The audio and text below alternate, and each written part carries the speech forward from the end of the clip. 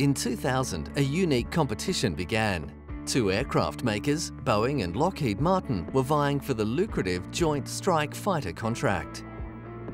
Boeing's X-32 technology demonstrator performed to expectations, but there were problems with its short takeoff and vertical landing system that was one of the requirements of the design. Lockheed Martin's X-35 demonstrator performed well across all the design criteria and was awarded the right to proceed with the further development work required to bring the aircraft to production. The concept behind the Joint Strike Fighter requires 3 variants that can all take advantage of the base design to deliver a cheaper, more efficient manufacturing process. The first variant, known as the F-35A, is a conventional takeoff and landing aircraft for use by the air forces of the 8 nations partnering with the United States in the JSF program. This is the smallest and lightest of the 3 variants.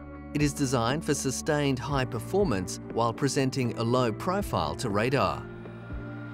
The B variant is the most complex version of the developing F-35s. It is required to have a short takeoff and vertical landing capability. To achieve this, the tailpipe swivels downward and a lift fan behind the pilot comes into operation. Designers have had to sacrifice range because of the extra weight involved in the vertical lift technology.